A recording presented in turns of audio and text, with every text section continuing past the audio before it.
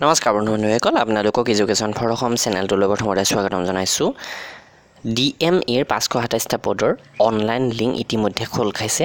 আৰু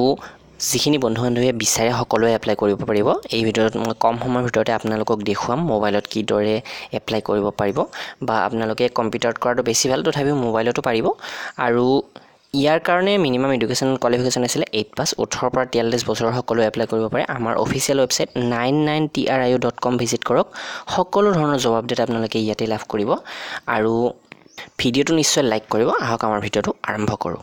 তো প্ৰথমতে আপোনালোকে আমাৰ অফিচিয়েল ৱেবছাইট আপোনালোকৰ ব্ৰাউজাৰত 99triu.com মাৰি আহিব আৰু ইয়াতে এই যি তিনিটা আজ দেখা পাইছে ইয়াতে ক্লিক কৰি দিব তো ইয়াতে ক্লিক কৰিলে আপোনালোকে যিটো লাগে সেইটোৱে পাব নহলে আৰ্টিকেলৰ বিচাৰি থকা টান হ'ব জব নিউজত যাব পাৰে এডমিট কাৰ্ড বা ৰিজাল্ট ইয়াতে পাব অসম পুলিচৰ কাৰণে বিভিন্ন তথ্য ইয়াতে পাব বাকিবোৰ এইদৰে দিয়া আছে তো আমি জব নিউজত আহিলো জব নিউজত অহাৰ লগে লগে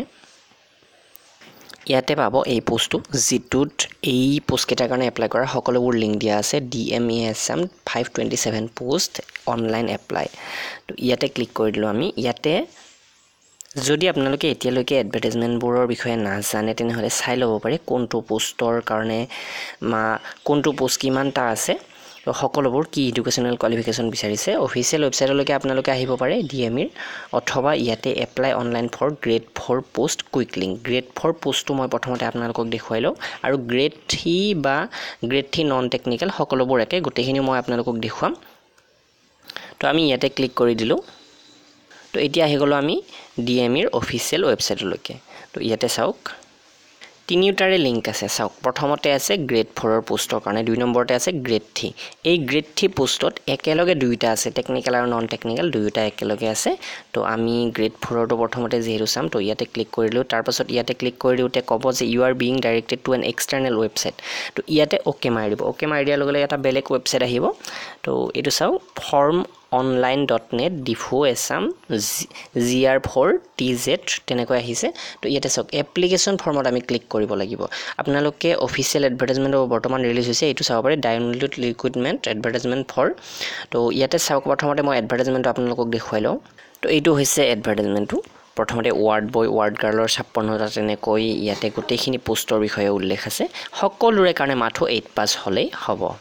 18 বছৰৰ পৰা 44 বছৰলৈকে চান্স ইয়াতে আছে আপোনালোকৰ তো নিশ্চয় সকলোৰে কাৰণে এপ্লাই কৰি দিব ভিডিওটো তো এতিয়া আমি এপ্লিকেশ্যন ফৰ্মত ক্লিক কৰিম এপ্লিকেশ্যন ফৰ্মত ক্লিক কৰাৰ লগে লগে এইদৰে আহিছে ইনষ্ট্ৰাকচনখিনি দিছে তো ইমেইল আইডি এটা লাগিব আপোনাক মাষ্ট বি মোবাইল নাম্বাৰ এটা লাগিবই আৰু আপোনাৰ ফটোকপি ৰেডি কৰি ৰাখিব লগতে আপোনাৰ সিগনেচাৰটো এইকিটা বস্তু হলে আপোনাৰ এপ্লাই হৈ যাব আৰু কোৱেৰিৰ কাৰণে এই ফোন নম্বৰটোত ফোন কৰিব পাৰে কিন্তু ৰবিবাৰে নাপাব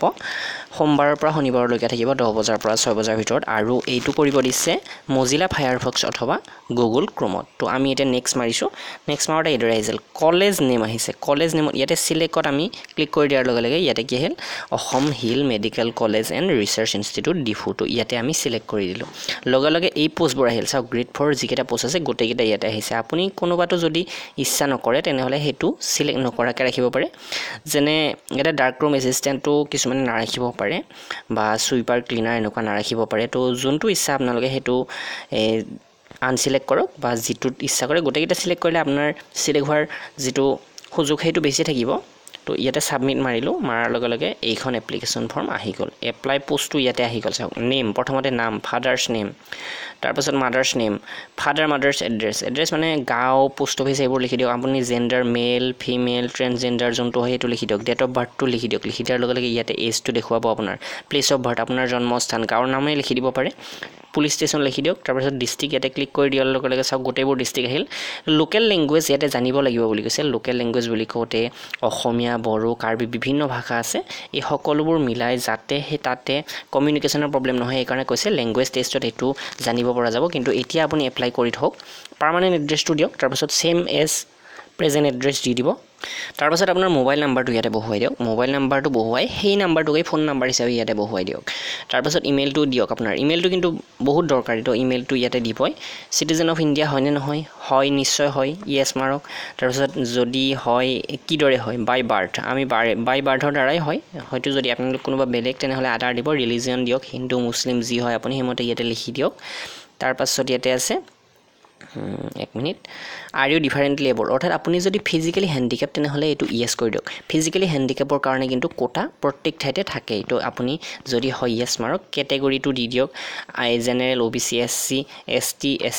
SC ST দুটা ভাগ আছে ST হিল আৰু প্লেন তাৰ পাছত চাওক যে আপুনি যদি মাথো 8 পাস তেনেহলে 8 পাস কোনখন স্কুলত কৰিছিলে ইয়াতে দি দিয়ক আৰু কোন সনত পাস কৰিছিলে হেতু দি দিয়ক তো এইটো আপুনি ইচ্ছা কৰিলে দিব পাৰে মেট্ৰিক পাস কৰাৰ পিছতো এইটো দিব পাৰে মই এই সনটো মনত পেলাই স্কুল নিশ্চয় সেইখনতে পঢ়িছে মেট্ৰিক কোড পাস কৰিছে কোন সনত কৰিছে হায়াৰ সেকেন্ডাৰী কোড পঢ়িছে কোন সনত পাস কৰিছে সেইখিনি দিয়ক তাৰ পাছত প্ৰেজেন্ট অকুপেশন কিবা যদি কাম কৰি আছে তেনেহলে এইটো দি দিব পাৰে ইয়াতে আৰু ইয়াৰ আগতে যদি অন্য কাম কৰিছিলে হেতু দিব পাৰে এমপ্লয়মেন্ট এক্সচেঞ্জ নাম্বাৰটো লাগিব তো এইটো এক্সচেঞ্জ নাম্বাৰটো ইয়াতে বহুৱাই দিয়ক ফ্যামিলি এনুৱেল ইনকাম এইখন দি দিয়ক কিন্তু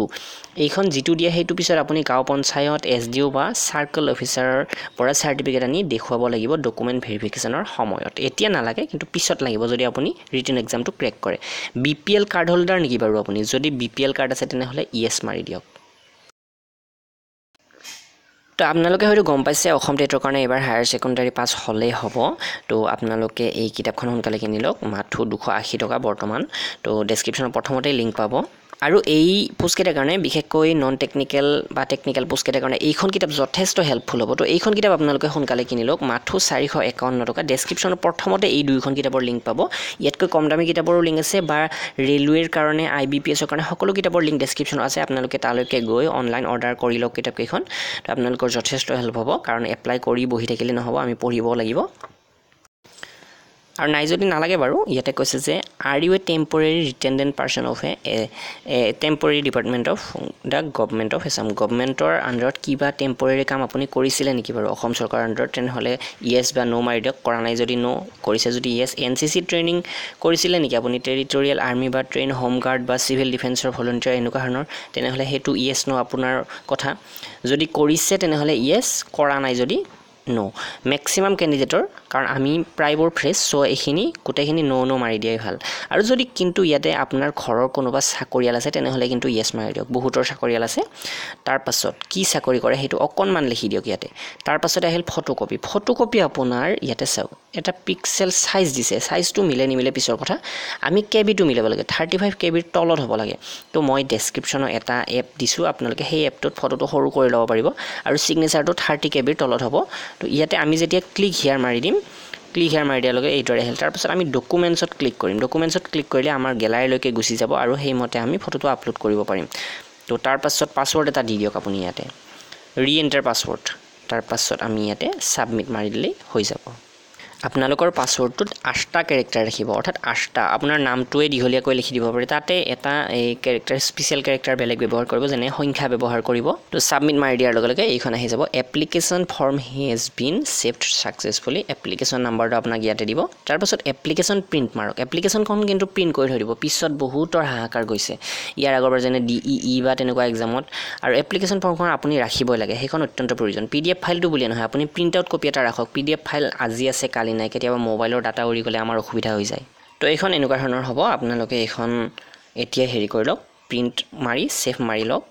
তো এতিয়া মই আপোনালোকক দেখাও গ্ৰেড 3 পোষ্ট কেটাৰ কাৰণে কি দৰে এপ্লাই কৰিব লাগে তো এইটো সেপাৰেট ভিডিও এটা মই আপোনালোকৰ কাৰণে আগবঢ়াম হয়তো অকণমান বেলেগ হ'ব পাৰে তো ইয়াতে চাওক ইয়াতে আমাৰ অফিচিয়েল ৱেবছাইটলৈকে আপোনালোকে যেটো মই ডেসক্ৰিপচনত লিংক সংলগ্ন কৰি দিছো তাতে ডাইৰেক্ট লিংকটো আছে গ্ৰেড 3 এপ্লাই তো তালৈকে আহি আমি ইয়াতে আহিম ইয়াতে অহাৰ লগে লগে এইটো গ্ৰেড 3 ৰ কাৰণে এপ্লাই লিংকটো খোল খাব অকণমান সময় আপোনালোকে ধৈৰ্যৰে চাব তাৰ পাছত এই পেজটো খোল খাইছে তাৰ পাছত ইয়াতে click here two apply for the